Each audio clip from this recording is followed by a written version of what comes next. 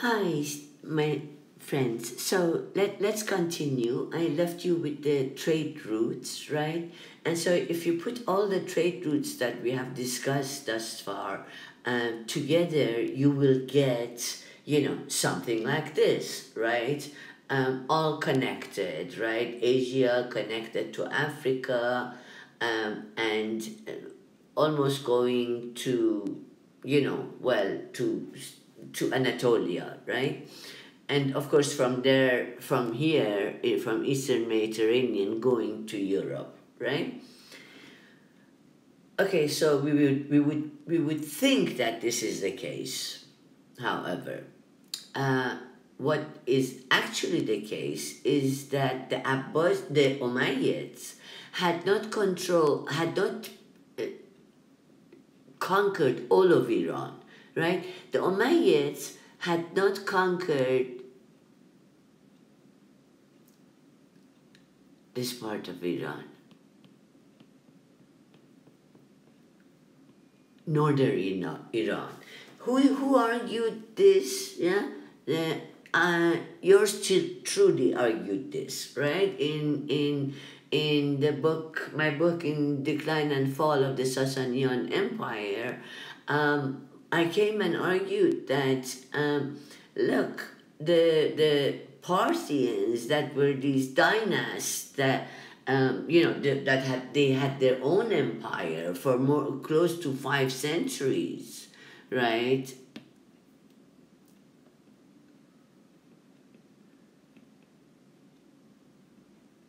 From say 220 BCE to 220 CE, right? Give and take, yeah. So I came and argued that people, please pay attention, right?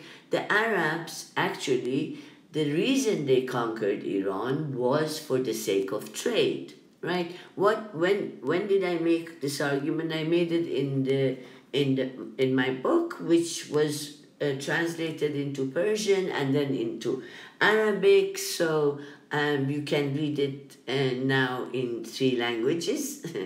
Thank you. So I came and argued that, okay, you see, the Khorasan Highway, which was this highway here,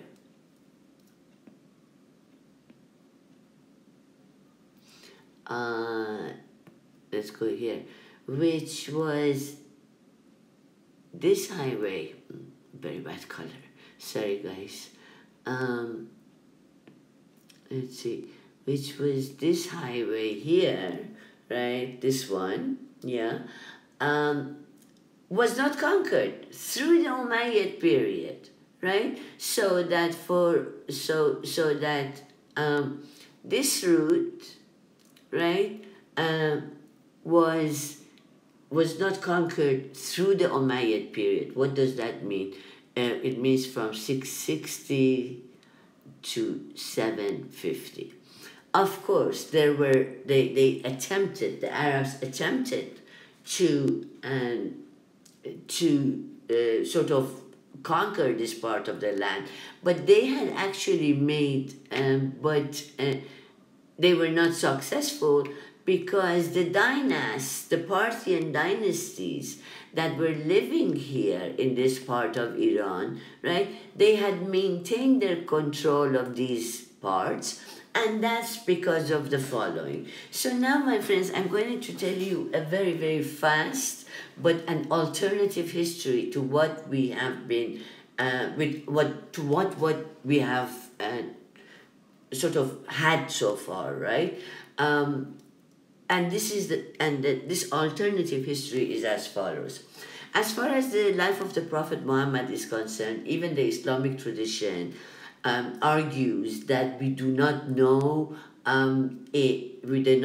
the first 40 years of Prophet Muhammad's sort of life. We know very little of the first 40 years of Prophet Muhammad's life. So that is basically if we are told he was born in 570s, right? 40 years, that makes it to 610. So it is basically what we have of his life, basically, yeah, is the narrative that the Abbasid narrative that was constructed for us, right? And in subsequent centuries. But anyway, in this Islamic narrative itself starts basically from the year 610, i.e., the year that the Prophet, was called to his mission as a prophet. The first angel Gabriel came to him and he said, recite, right? Remember? Okay, so what is the alternative history? The alternative history is that, okay, we know that somebody called Muhammad did exist, right? But for example, we don't know whether there was a Mecca or not, right? It was during the rebellions of Abdullah ibn Zubayr and Mukhtar, right? That all of a sudden we get the sort of narratives about Mecca, and Mecca enters into the narrative of Islamic history. So there's one camp that argues this, right? We are not sure when was Mecca sanctified actually as the house of God, right? Was it during the lifetime of Prophet Muhammad or not, right? So there is this argument that, okay, so the hijrah that took place, some other scholars, Yehuda Nova, comes and argues that the hijrah that took place was actually from the Sinai and from the northwest, and it was to Medina, right? Okay, I don't have my glasses and I cannot. Oh, here we go. Let's see. Sorry, my friends. Give me a second. Okay, yes. Medina, here, right? It was immigration to Medina, not from Mecca, but from the northwest. Then there is the issue of, well, what about the Quran? What about the holy word of God, right? When was this actually written down, right? So the earliest Quran that we have found, right, the earliest Mus'haf, if you will, which is a leaf of the Quran, but the whole Quran is also known as Mus'haf, a leaf of the Quran, right? The first singular, right, sort of evidence that we have of the Quran is a Quran that is basically one chapter of the Quran. It's like not even a chapter, this basically a few surahs of the Quran, right? Which carbon dating has put in the years 540 to 650, right? So it might be even prior to, I mean, we might have a Quran prior to the lifetime of Prophet Muhammad. Is that the case or not? Okay, then people came and argued that no, it was because of trade. The whole thing took place because of trade, because, well, the Western Asia, as you can see, is the crisscross of trade routes, right? And even now we are concerned with it, and I'm going to talk about have talked about this, but I'm going to talk about it more, about the importance of the Eastern Mediterranean later on, right? So some came and argued, no, it was on account of trade routes, and that revisionist history was again revised. Then and then again, a new theory was put forth that no, in fact, this was a sort of a total transformation made possible by Islam, by the coming of Islam, and the fact that the Arabian population, right, had gradually come to speak the same language and had found their interest in collaborating with each other, especially when they were involved in the, if you recall, in the Sasanian-Byzantine wars of 602 to 628, especially because they knew, that the Byzantines and the Sasanians have very little power left after 3 decades of war. They went on conquests, right? Long story short, is that there are, for the past 4 decades or so, there have been all kinds of questions raised about the nature of this movement that takes place in the Arabian Peninsula. Was it a movement? Wasn't it a movement? Was it religious? Was it based on trade? Who was Prophet Muhammad? When was the Quran written? And so on and so forth. All of these issues have been open to discussion, but have become open to discussion. And the narrative of origins, that the Islamic narrative of origins, has been sort of critically addressed, at least for the past 4 decades, with actually very interesting results. So one of the things that I too hinted on in my work was that the Arabs, they actually wanted to go to the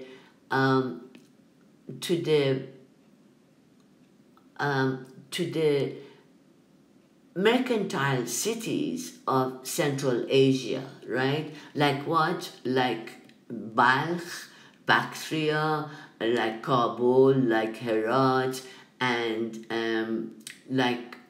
other cities here in Central Asia, right? Not in inner Khorasan, right? But in Central Asia, which is where actually the revolutionary movement of the Abbasid started. So in my forthcoming work, I'm going to be arguing that the Abbasid revolution was actually launched in order to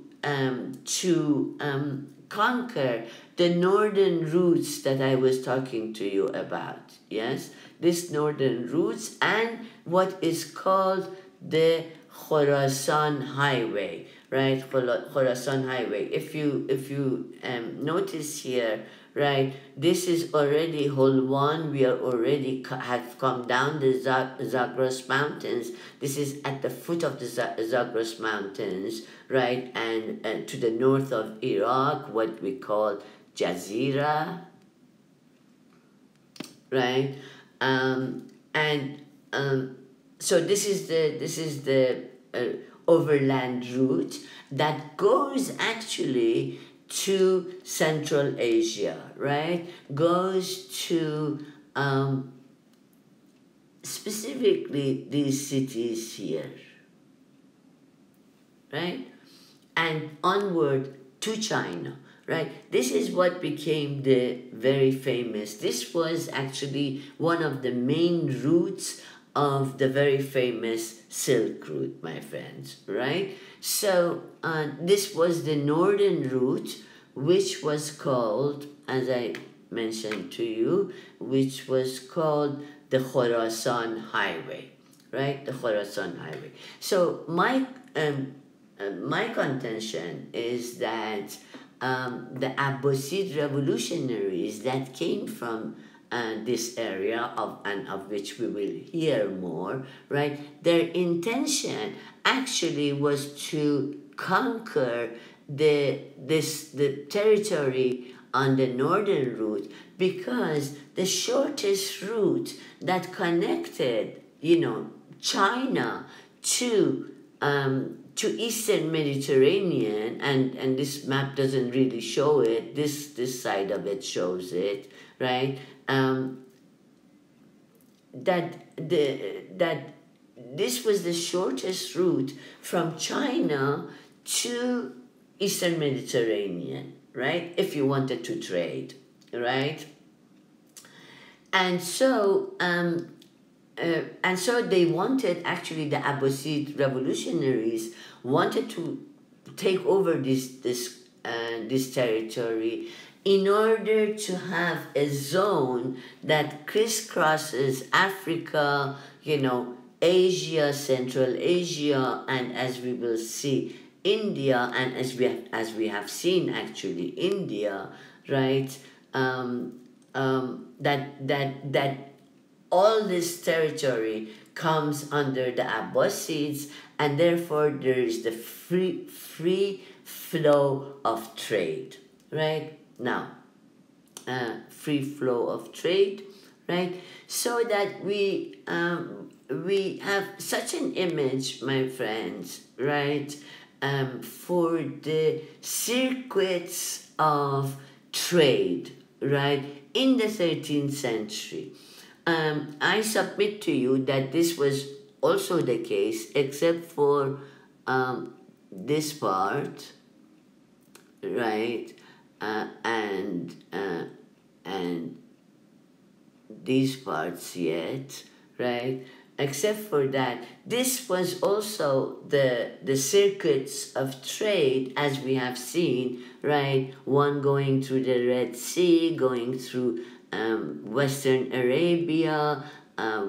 So there is this thing that, the route, incense route, right? There is also this route that we don't see here, right? That goes to southern Iran, as well as northwestern China, and so on and so forth. So if you can just pay attention and stop the video for a second, you'll see that this is in fact the trade routes that we talked about, right, all along, right? So my contention in my forthcoming work will be that the Abbasid revolutionaries, the Umayyads had already connected this area, Afghanistan, to southern Iran and to northwestern India, right? And of course through southern Iran to Basra, right? But what the Abbasid really wanted was to take over this trade route, which was actually the shortest trade route. If you see, from somewhere here to somewhere here, shortest trade route, right, actually. Otherwise, you would have to go to the ocean and, go to Persian Gulf and go upstream in Euphrates or Tigris, right, to get to Antioch, or numerous other ways that we discussed, right, to go through those, right? So the Abbasid wanted to actually have an interconnected world of trade, and we will see what happens as a result of this interconnections, right? What furthermore, with the coming of the Abbasids, the Persians once again come to the fore, right, of the new regime that is being established. So, right, it is during the early Abbasid times, right, that, as we will see, most of Islamic dogma takes shape, that the biography of the Prophet is written, and many more issues as far as the Islamic dogma is concerned, which we will get to in our next session. Suffice it here to say that one of the first things that the Abbasid did was to move the capital from Damascus in Syria, to Baghdad, right? The round city of Baghdad, and we will talk about that. So that, moving east meant that the Abbasid came to have a much more Eastern perspective, and of course the closest people to one of the populations besides the River Valley civilization of India, right? The next cultural tradition, important cultural tradition that we have in this area is, of course, also the Persian one, right? Besides what becomes the Arabic tradition after the Abbasid revolution, actually. But anyway, okay. So amongst the issues that we can see that is basically from a Persian element, right, is the very foundation of Baghdad, the architect of which was a Persian, and some argue that the name itself, Baghdad, Bag is God in Persian, Dad is given, right? So the city that is God-given, right, that the Caliph Mansur, one of the early, like the second caliph basically, Mansur of the Abbasids, had created, right, from a Persian, what we believe to be a Persian prototype of this round city. Okay, so the other thing that was very clear was that the office of vizier was created, which again, prime minister, which was again sort of a Persian office, right? And anyway, all the bureaus that the Umayyads, if you remember, had established, all those, of course, existed, right, before the Umayyads come to power in what was former Byzantine territories and what was former Sasanian territories. So, but okay, the office of vizier was a new innovation of the Abbasids themselves. In the Persian tradition, the sovereign, right, i.e. the caliph, retreated to the depth of his palaces, right? So out of contact with the regular population, right? And yeah, we talked about the city of Baghdad. So now in the next session, we will talk about more. We talk about more about the Abbasid revolution and what happens on the wake of the coming of the Abbasids to power. So until then, my friends, I bid you farewell. Thank you.